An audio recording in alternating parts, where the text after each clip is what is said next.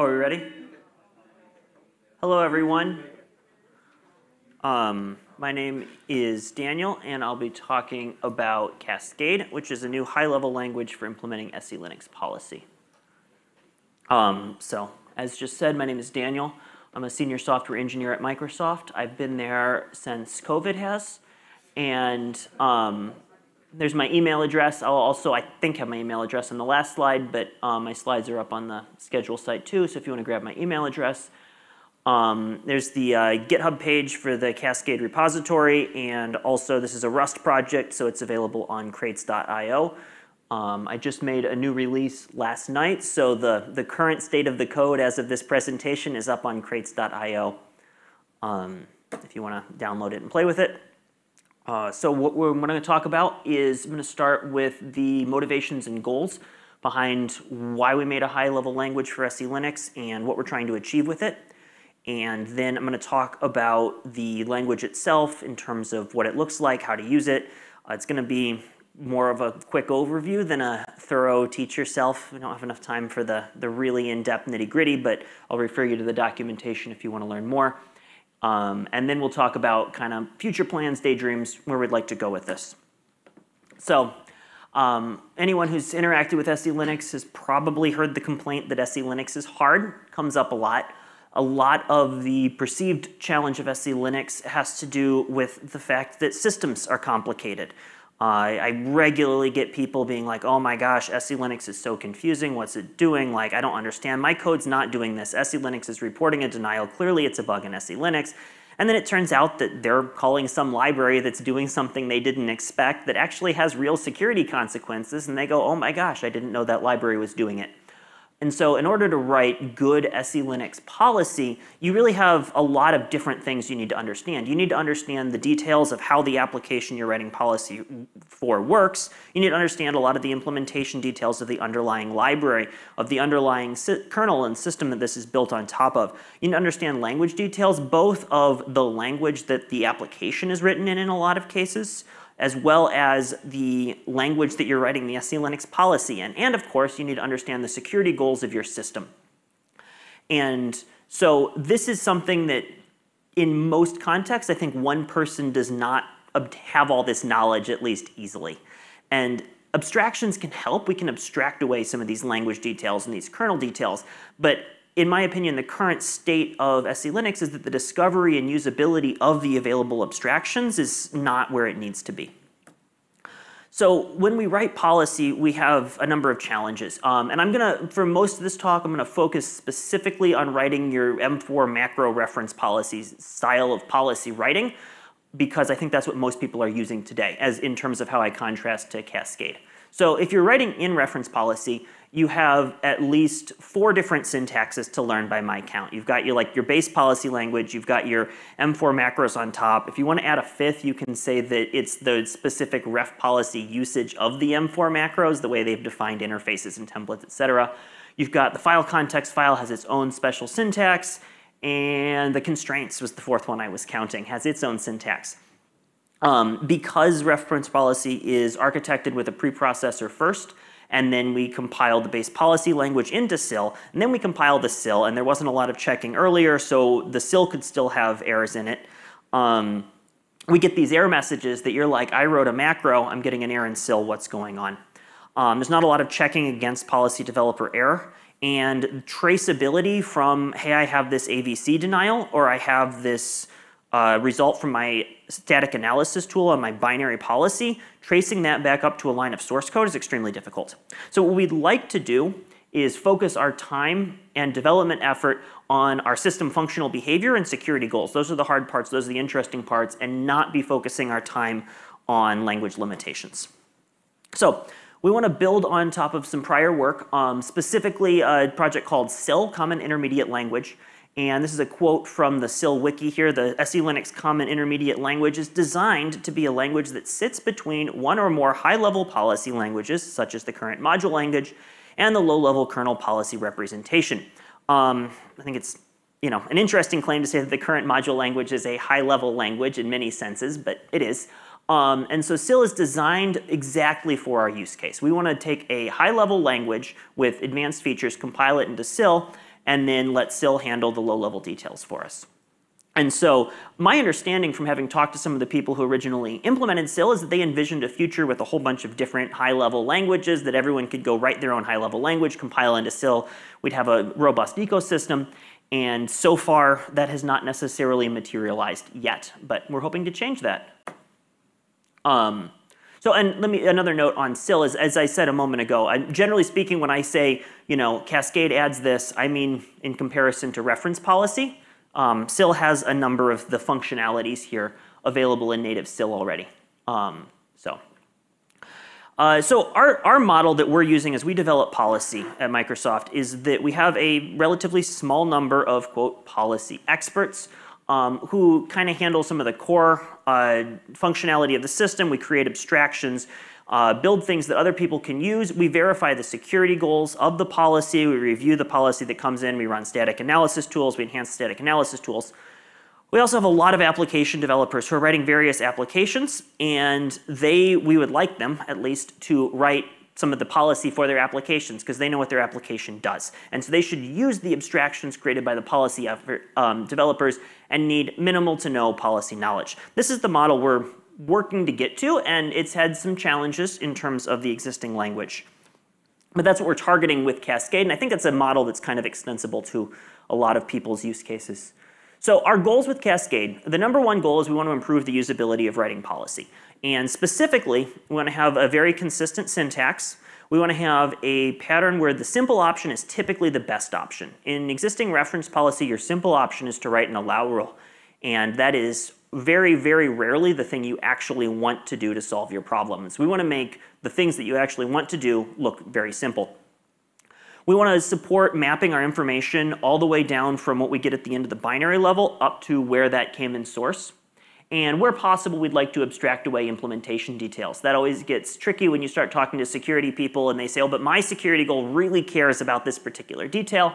And so some of that becomes create the ability for those policy experts to abstract away the implementation details as they desire and move some of that into policy. In some cases, it is abstract away implementation details. For example, the object classes, some of these object classes have overflowed their number of permissions past 32, so we've got capability to, process to, etc. Cascade just has capability, and it knows which permissions are capability to and handles that mapping for you, for example. So we'd like to provide support for a model where our application developers are actually writing policy, and that works easy for them, and they say, oh, hey, this is not as bad as I thought. Why does SELinux have this what's the word? Reputation, thank you. Okay, and we'd like to also, though, provide full expressiveness for high assurance. Just because we're a high-level language doesn't mean that we want to abstract things away so much that you're not actually having control of your security goals. So think Rust as opposed to, like, Python. And so we want to also be, not buy, a foundation on which to build additional high-level tooling. So this is supposed to be a building block, not the end-all, be-all. And we have some ideas about what that high-level tooling will look like. We also would like to check as much as possible at compile time. Obviously, you can't turn every single runtime error into a compile error. It would be really nice if we lived in a world where that was possible. But there's a lot of things that in our current ecosystem, both with ref policy and SEL, you can write policy that is correct, compiles, installs, and is just never what you would have wanted on any system. And we're trying to check as much of that as possible, as well as providing the ability to add checks in a more featureful way than exists now. And so ultimately, we want to be a high-level language. We want to abstract patterns. We want to provide syntactic sugar. We want to do what we can to handhold and make things easy. So in terms of the external tooling, our core language is built as a library. The last talk, I think, teed me up really well, highlighting how Clang's building as a library enabled him to plug in and do all sorts of interesting things. And that's exactly what we're trying to do, kind of emulating Clang there. That almost all of the Cascade implementation is in a library. We've got this really thin front end to provide a binary compiler, and then we or others could write additional front ends to do things like integrate with IDEs, create analysis tools. We talked some about automated incident response tools. There's a bunch of stuff. Now, obviously, Cascade being a Rust project, at the moment, that means those tools would need to be written in Rust, which is certainly a deal breaker for like existing IDEs that would like a plugin written in C. So we'll need to add FFI bindings for C. That's coming soon. That'll be the tagline for this talk in a lot of ways. But so we want to make Cascade has the ability to represent kind of intent and meaning in the policy directly in the policy, and documentation in terms of documentation comments, and then make all that available to the tools so that you can take advantage of the richness of Cascade in whatever tooling you're doing. So far, we're focusing just on type enforcement for now. We do want to support all of the security models of SELinux. So currently, when Cascade writes a policy, it generates 2 roles, system R and object R, 1 user, and it handles all that for you. It does not build MLS-enabled policy. That's coming, but not in the near term. We got to get type enforcement working better first. We've got a growing, fairly robust test suite now. We want to make sure that future compiler enhancements are safe, regression-free, easy to do. These test suites also provide simple functional examples. If you want to look at, here's some working and some non-working Cascade policy. That's a decent set of examples to start with. And this is the path there is in the Cascade repository. In the data directory, we've got hopefully the names policies and error policies are intuitive.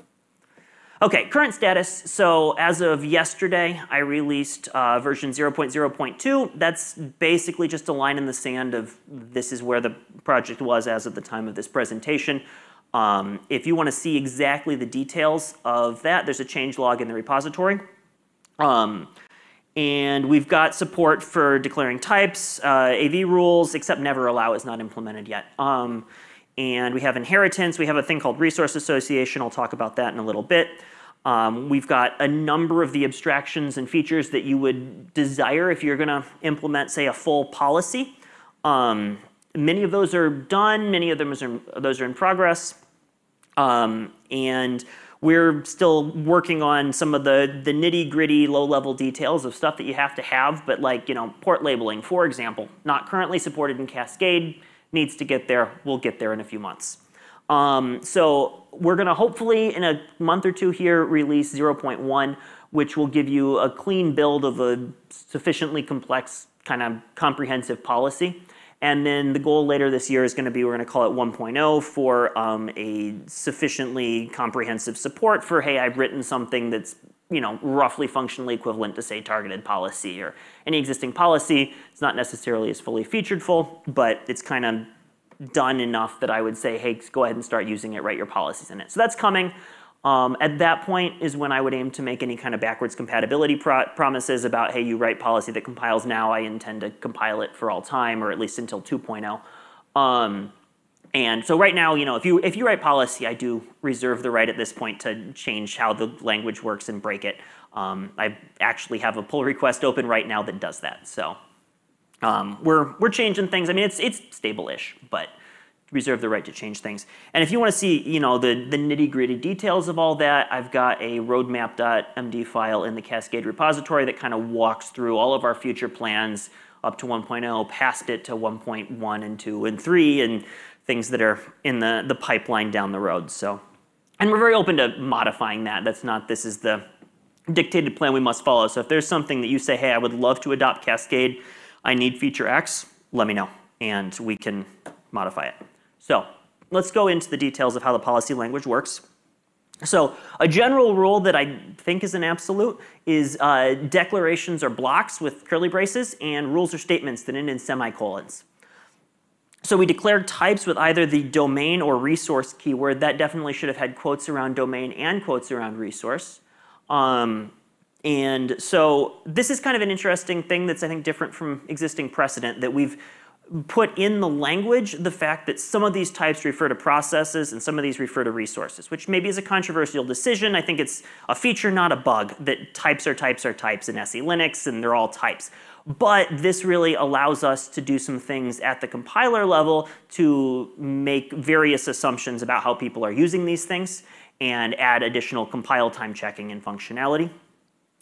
So we also declare functions with the function keyword, and we'll talk about functions in a moment. So here's an example to declare a domain called foo. This is a type named foo. It's just the type that I'm promising to use as a process and I can only use as a process. The language will enforce that for me.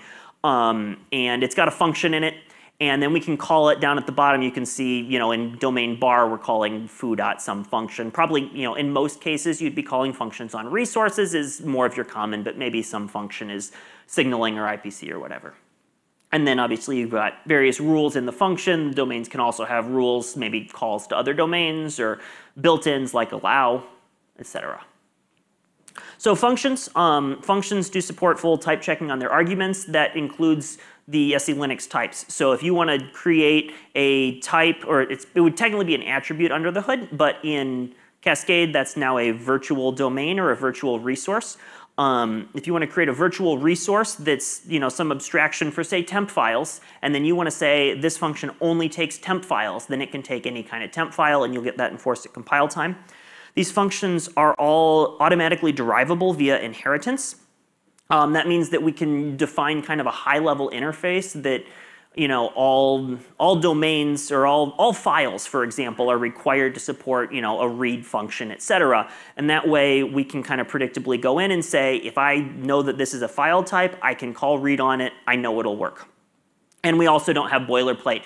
We've done a couple of kind of ad hoc studies of looking at, like, if we take this ref policy module and re-implement it in Cascade, how much does the number of lines of code go down? And the big win there is there were 300 lines of interfaces that become essentially 0 lines because those interfaces all got derived from a parent type.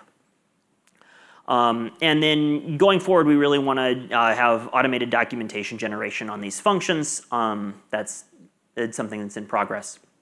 And integrate with external tooling in all sorts of interesting ways. So this is a built-in function, actually, the allow function here. It takes 4 arguments. So you'll note this is one of those uses of the domain and resource separation here, because I've made the mistake before writing SELinux policy where I accidentally, say foo t instead of foo exec t on my target, and then everything compiles. I get the rule on my system and didn't do what I want to do. Obviously, astute viewers will notice that some allow rules can take a resource as their source. And so that's an asterisk on that we've got to handle that some other way. The details are TBD, but we'll figure out something there. There's a couple of good options. The square brackets around perm here are a list. So the permissions in this case are a list of permissions. At some point I'd like to add some syntactic sugar support for letting you do lists on all of these things, but at least in the first cut for now, it's just the permissions are a list. Everything else is single. So for now, you have to write multiple allow rules if you need, say, multiple object classes. Obviously, you could write a native Cascade wrapper function that would allow that, and we'll add some extra sugar at some point. So, yeah. And then the curly brackets at the end obviously would be the contents of this function. In the allow case, this is a built-in function, so it doesn't have any Cascade contents. It compiles directly down to a SIL allow rule. Annotations. So Cascade supports all of the things we've talked about so far, all the declarations and the statements. Everything can be annotated.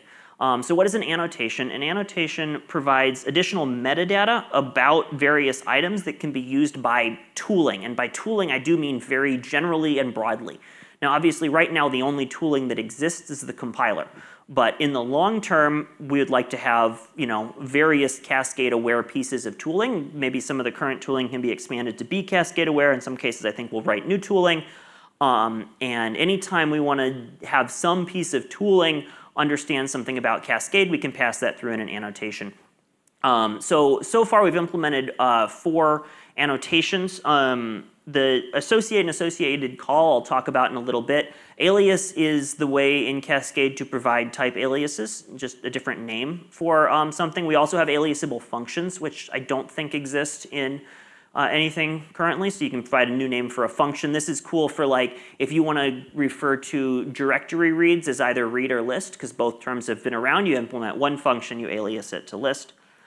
Make list controls the ability to coerce things into lists. So by default, kind of under the hood for you, permissions are declared with make list. So that if you want to say allow something, something, something, read, it'll coerce that into a list for you.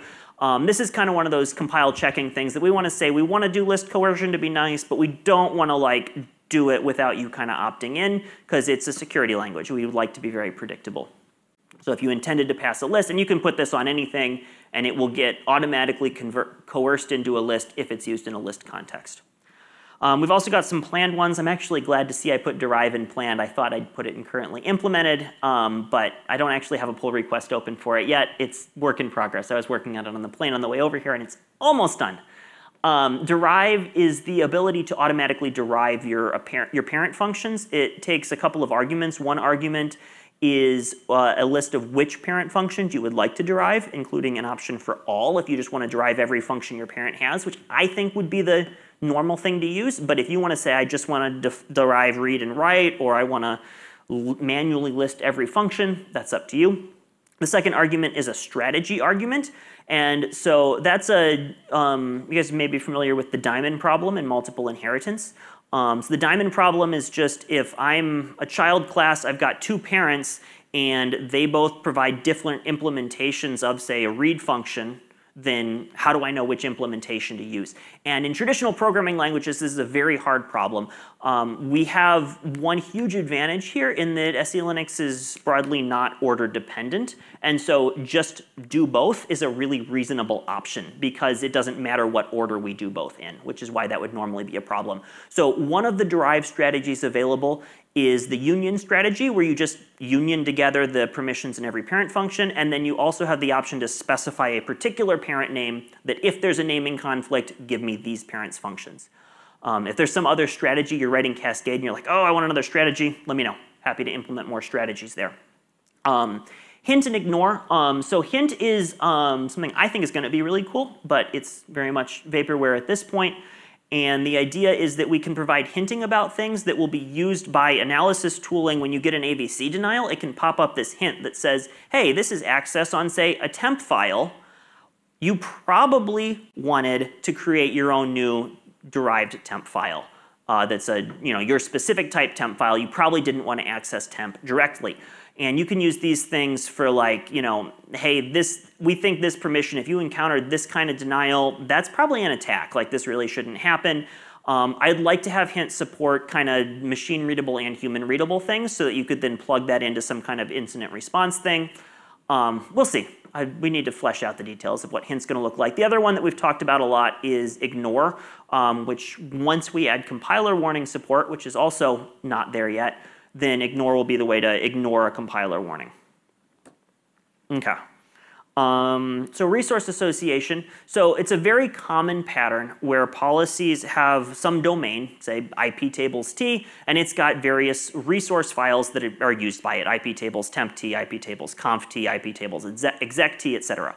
In your M4-based policies, you'd have to do a whole template setup. It's complicated, it's confusing if you want to like automate this, and so most people don't. They just kind of manually do this every time, at least in my experience. In SEL, you can set this up via block inheritance. That's lacking syntactic sugar, and I think for someone coming into it going, oh my gosh, what's this SEL block inheritance concept, it's a little kind of confusing. So this is kind of a core feature in Cascade that I think is going to be more usable for people. This is what it looks like. So I gave the temp file example here. You create a virtual resource. A virtual resource is just a resource or a domain. You can have a virtual domain that does not result in a specific type instantiation on the system. Under the hood, it becomes an attribute. And so we have this virtual resource temp. It's got a associated call, which is in this case the manage call, because that's what you typically want to do. And the associated call, every time we associate a resource with the virtual, or associate a domain with that resource rather, then we're going to call that on our new derived resource. So when we associate temp with my app, it's going to create a resource, an actual real resource, not a virtual one, named myapp.temp. And then it's going to call myapp.temp.manage for you for free. And so this is basically we say we've got this idea of temp files. We want to be able to create new temp files. And when you create your own new temp file, you want to be able to manage it, whatever that means. You can define that. Yeah. And so this associate, this takes a list, so you can associate multiple different things. Yeah. So here's an example of what that looks like compared to reference policy. So this is a pretty common pattern. You'll see I've got my app, I give it the domain type attribute. Then I declare various resource files associated with it, like my app temp t, give those the temp attribute, etc. And then I give out these permissions. In the case of a temp file, it's typically managing file stores and symlinks. You probably need to know like how I intend to use it, right? In a comp file, it's going to be reading, etc. And then you've got your rules. So in Cascade, we've declared temp elsewhere. We've stored the knowledge that what we do is manage temp files in the general temp file declaration, so we don't need to repeat it every time. And so all we do is associate, that's actually wrong. That should have said associate temp is what that should have said, and then it would create the myapp.t.temp. So sorry, typo on the slides. And then we put our rules in there. So it gets a lot shorter. A lot of the redundant stuff is kind of carried up to generic implementations.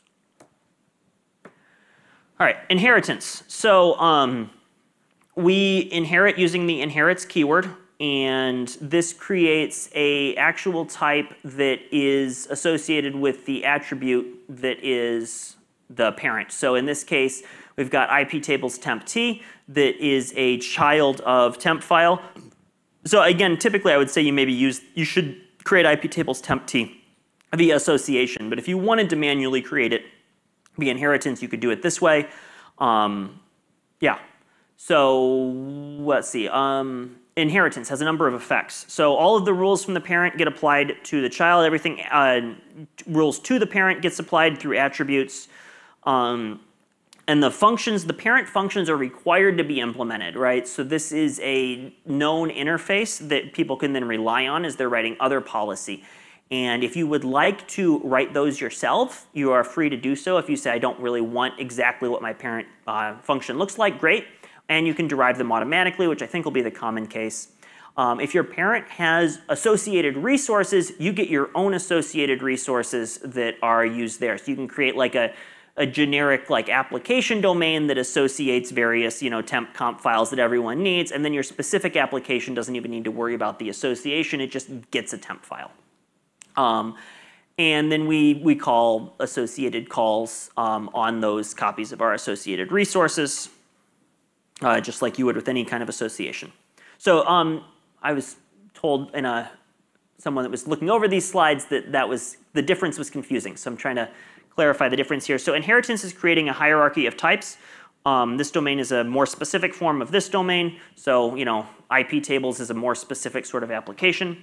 Resource association creates a relationship between domains and resources. This domain owns this resource. By the way, when you're building like modules and stuff and saying, okay, this domain goes in this module, all of its resources travel with the domain for free. So I don't need to like enumerate all of the different things associated with the IP tables domain that goes in the IP tables module. That just comes along for free. And associations are carried through inheritance. Okay, conditionals. You guys may be familiar with this XKCD cartoon. This could probably apply to most Cascade terminology decisions, that these terms are all kind of interesting. And now I'm like, oh, I'm going to solve it all, and now we've got new usages of the terms. SELinux conditional terminology is kind of confusing because of historical reasons, and there's booleans and there's tunables, and tunables mean something a little bit different depending on if you're in SIL or if you're in reference policy. There's reference policy compile time macros. I was gonna like get a whole confusing chart of like, here's how everything does, and I was like, I'm just gonna make mistakes. So it's complicated. So in Cascade, we've got one kind of conditional, and we're calling that a Boolean just to add to the complication of everything, because now Boolean means something else in Cascade than it does in actual SELinux world. Cascade Booleans are either runtime settable or compile time settable. So that means that if you have a runtime settable Boolean, that is an actual SELinux Boolean that gets passed through into your source. And if you have a compile time settable Boolean, then that gets compiled out. You can mix and match those Booleans freely, and the compiler will handle that for you and take out the compile time ones from the final policy. If you're following along in the slides I uploaded, sorry, the slide's not there. I edited it this morning, so that's why you're confused. Okay, flexible build system. Shout out to Angelina, who's a summer intern on our team this year, who's currently working on this. And so this is work in progress, as is the conditionals on the last slide. If you download the latest and greatest Cascade, you're going to go, conditionals don't work. Actually, you may not notice because they silently don't work, which is the best kind of not working. So we want to support a use case where you have multiple systems defined in the same repository with really easy configuration. In reference policy-based systems, you got to add a bunch of gross shell script wrapping around your build system to handle this. We also obviously want to have support for building individual modules, and we want to be able to really handle clean dependency resolution. I know I've struggled a lot with flipping stuff in modules.conf and ref policy and seeing things break and fighting with it for days. And it's pretty painful. So hopefully we can improve that. I'd like to improve optional policy support. This is something I've chatted with a few people in the community about a few times. I've got a slide on that later. So anyways, we're going to have a pretty flexible build system. Lets you say, I've got various systems. This is what they contain. I can build all of them at once. I can build just one. And Cascade will kind of handle all that for you nicely under the hood. One thing we want to really focus in on is helpful error handling. So currently, our focus has really been biased towards making sure that if you've written valid Cascade policy, it compiles correctly. And so the errors are definitely a work in progress. And I was looking at setting up a demo and generating some errors, and I generated an error thing. I was like, ooh, that error message is really bad. I don't want to put that up on the screen. So some of our errors are really good. I'm going to show you one on the next slide that I'm a little proud of. But generally speaking, so far our errors are a work in progress, but that's a really key focus area going forward. And I'm putting up all the bad things. Our errors are here. Let me put up, here's an error in Cascade. So this shows you what file we were in and what line number is on. It points exactly at where the error was. So this is a one-line file that says domain foo inherits bar. And when you compile that by itself, it says, I don't know what bar is. Something I would like to add in the future that we don't have yet is the kind of spell checking stuff where it says, oh, bar, did you mean bra or whatever? Because you have a type named that. But in this case, it says, hey, bar is not a valid type. Gives you a thing at the top. So going back to the last slide, one of the things that I really want to add is the ability to point at multiple code points. I was just writing the error message yesterday for if you have a duplicate declaration, I try to declare a function named foo, and there's already a function named foo. And then I was like, well, I can only point at one code point, and that's kind of worthless to be like, this is a duplicate, and you're like, of what? So that's coming very soon, but not there yet. But so generally speaking, our error messages are inspired by Rust error messages. If you have written Rust code, you'll notice this looks basically just like a Rust error message. There's a library that gives us all this, which is awesome. And yeah, so hopefully these guys are going to be really helpful, and they support all these kind of hints that say, this is what your problem is, this is how you should fix it, handhold you a lot more. The other thing is definitely a philosophical approach is that if the SIL doesn't compile that we generate, that's a Cascade bug. So reference policy will often spit out non-compiling SIL, and then you get all these gross SIL warnings. And so, yeah, our goal is to say we should, theoretically, if we're bug-free, we should never compile non-compiling SIL code. Obviously, we'll fail at that at times, but that's what we're shooting for. Cross-language interaction. So SIL gives us a lot of this for free. And basically, if you want to call into Cascade stuff from another language, say maybe a hypothetical not yet existing high-level language or existing ref policy or whatever, we try to pass down as much of our information as we possibly can into SIL so that you can call in via SIL. There's a couple of caveats and gotchas in there we can talk about offline if you want to do that. We do need to add additional support in Cascade, which we haven't done yet, but intend to, for calling into, say, reference policy interfaces or SIL macros that are defined elsewhere outside of Cascade, like an extern statement or something like that. That is on the to-do list. So let me jump over and do a really brief demo. And wow, I cannot see this at all. So I'm in my Cascade directory. I'm going to go into data policies, and these are our test policies so far. I'm going to run Cascade. Is this big enough? Can you guys see it? Do you want me to make it? Okay, I'm seeing nods. Cool. I don't know there's a lot I can do about that, unfortunately.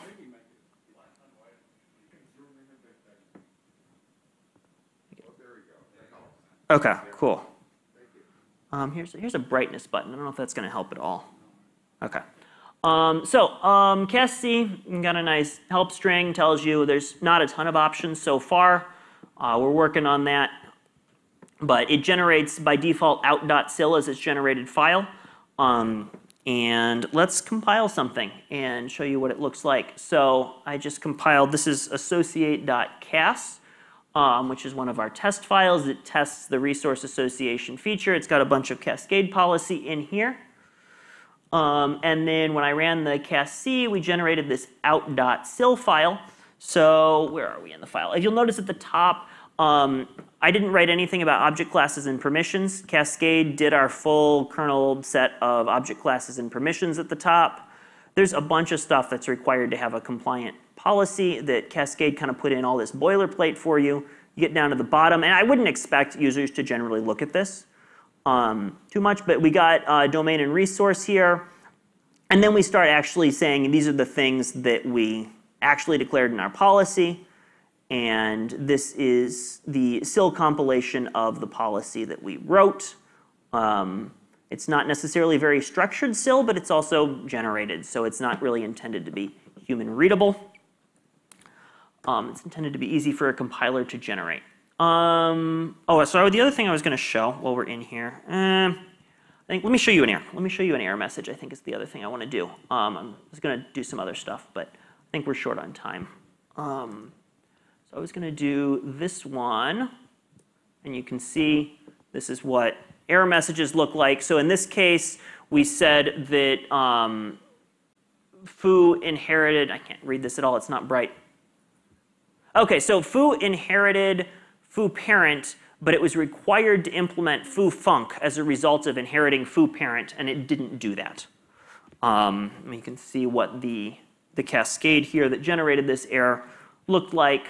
So in this case, foo parent defined some function named foo func, and foo inherited it and did not derive or override foo func. And so the users of foo would expect, because this is a well-defined interface, that foo would have a foo func function, and so we get a compiler error that tells us, hey, we didn't do that. Okay, so that's the end of my very brief demo for the sake of having a demo. If you would like to try it yourself, you can download the GitHub repo also and build from source. That's really easy, just cargo build. You can also get it off of crates.io. So if you have cargo installed, you can run cargo install SELinux Cascade. The name Cascade was already taken. Then you run Casc, you give it your list of source files. And then I didn't show, I guess, let me jump back to the demo really quick. Once we've built this out.sil file, we can then compile it with SELinux. I do hope that at some point Cascade will just do this for you under the hood. But right now you've got to run that manually. So you can see we got that policy.32 file there, which is obviously my SELinux is a little bit older. It's not generating policy.33 yet, but we generated our full system policy. We could install that on a system and then watch our system very much not boot, because this policy is not really defining what we need to have our system. It probably would boot in permissive mode, actually, but I would certainly not boot in enforcing mode.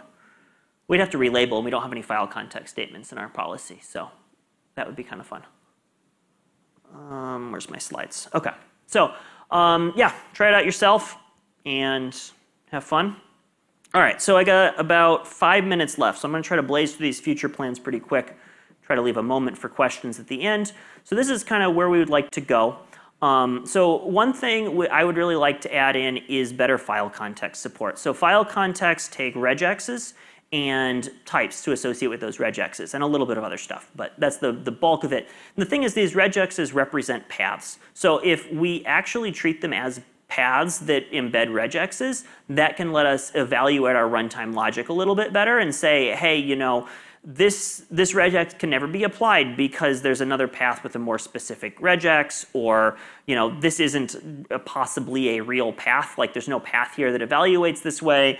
I would love to, we use a kind of very small subset of regex patterns for most of our paths. Obviously, I think we want to keep full regex expressiveness for those times when we need it. But stuff like dot star that we use all the time, we can maybe just make that some kind of generic.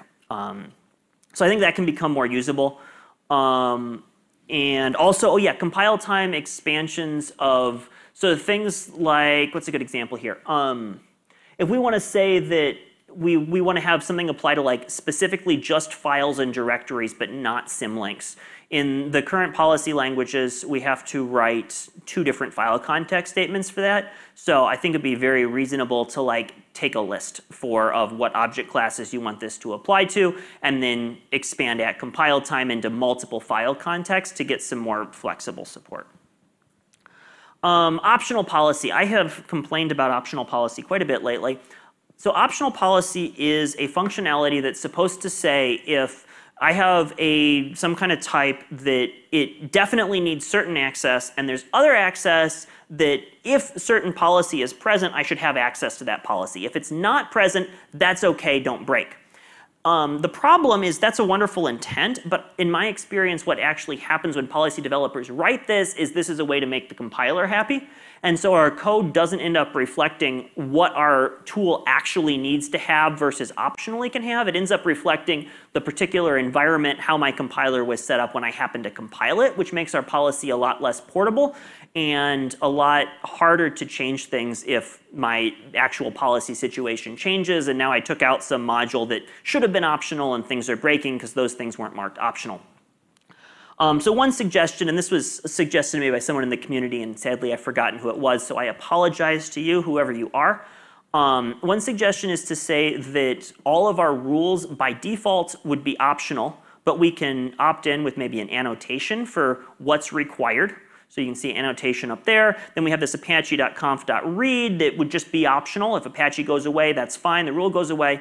But then one use case that we really do want to have is have a block of rules that are optional together. And so in this case, we've got this hypothetical example that if squid, which is a proxy, is present on this system, I want to call this squid dbus chat function, and I also need sysadmin for whatever reason, right? Because squid's present, I use this sysadmin capability. So if we just have every line be optional by default, then suddenly sysadmin is something I have unconditionally when I'd really rather not have it if squid's not present. I know I need it in that particular case, but I don't want to have it because it's really privileged, obviously. And so have the ability to have a block that says these things need to be optional together. In this example here, I've written in like an explicit like optional based on the presence of squid, rather than existing languages I think infer optional based on what's in the block. I think the explicit might be clearer. So this is an idea. I have a BOF session at 4 p.m. and this is one of the key things I would like to discuss at that. I am really low on time, so I'm going to keep trying to move. Okay, so integrations with other security mechanisms is something we've talked about. Our focus for now and for the next 6 months to a year is definitely SELinux first and foremost is our primary thing. But at the end of the day, we've built up this security model to describe our system, and there's no reason we couldn't supplement it to output other security mechanisms. So I have a hypothetical example of what an IP tables thing might look like, that when I declare this port type in SELinux, I have a portcon rule that associates it with certain ports. That should end with a semicolon, sorry, I was throwing this slide together last night.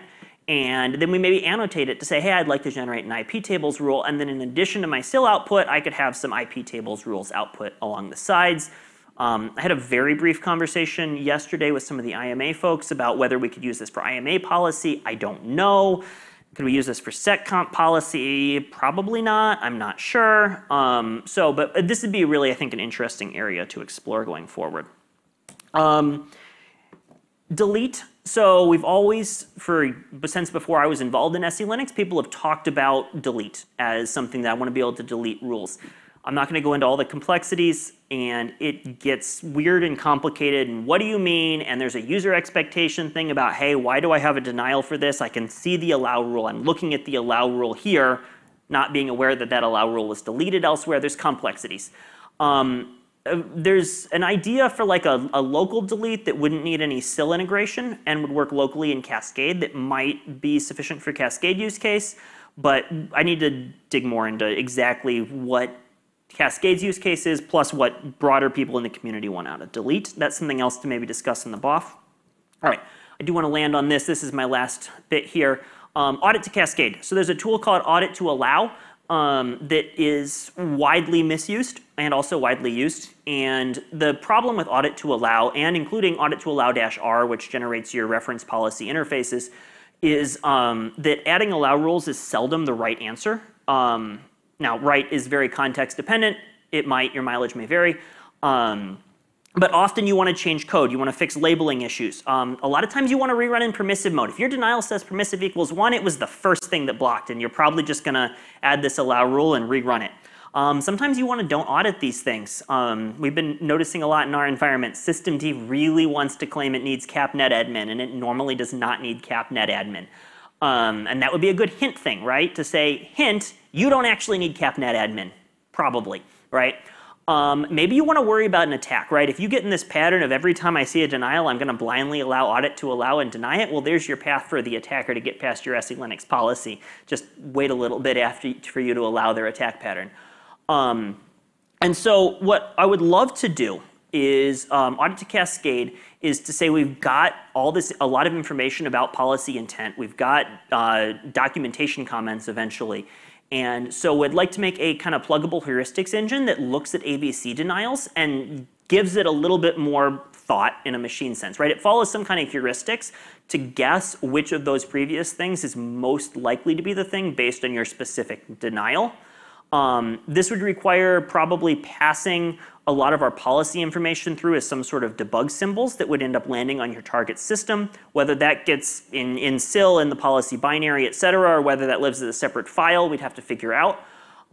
Expose all of our Cascade documentation directly in Audit to Cascade. And so then what you can get is, hey, I'm a developer, I know nothing about SELinux, let me run Audit to Cascade, and you get a whole write-up about, okay, I got this denial, here's what's going on, let me tell you what each of these types are in human readable terms, and let me tell you, here's 5 different ways you could fix it in order of preference.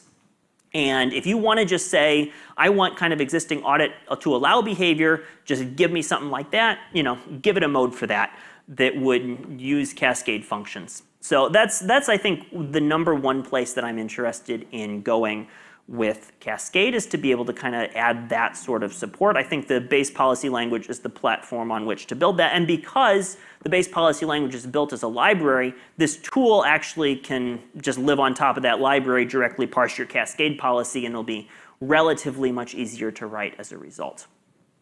So if you want more info, here's my email address again. Here's the Cascade GitHub. I would highly recommend, if you're looking to learn more about it, there's a README in the Cascade GitHub. The changelog will give you, and the roadmap gives you like the really nitty-gritty details of what that I just said we actually do, and what we just said we do I have a pull request open for. And we've got a docs directory that goes into more detail on how you use the language.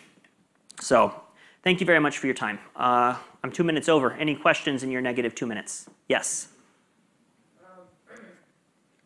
SELinux has been around for the better part of 2 decades. A lot of us have custom policy. Interop with existing policy would be one question, and migration of existing policy to Cascade would be the other. Yeah, so that's a great question. The question was, we've got a lot of policy already. Is there a plan for migration? And interoperability with existing policy. So I did talk briefly about interoperability. I very much want to add some kind of like extern support for Cascade so that you can write Cascade modules to interplug with your existing policy. And that's something that's on the plan and we're going to do in the near term. And then in terms of migration path, I've had a few discussions with some people at Microsoft about automated tooling to migrate policies. The challenge there is that there's a few places where we kind of go, I really would prefer if you write your policy in a much more Cascade-y style rather than kind of blindly migrating it.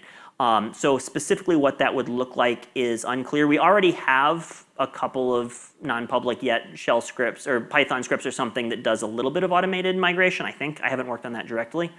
But yes, we would like to have automated migration things, and a migration pathway is something we definitely need to have, I think. So I don't have a great answer yet, but I need to. So we're working on it. Hopefully that was helpful. Great. Any other questions in the back? Yep, have a virtual question. Great. What GUI programs are helpful to write SELinux policies and show dependencies? Sometimes we have some issues with SELinux policies for Android and edit it in Notepad, which is very painful. And how do you debug SELinux policies in runtime without audit logs? Those are a couple of big questions.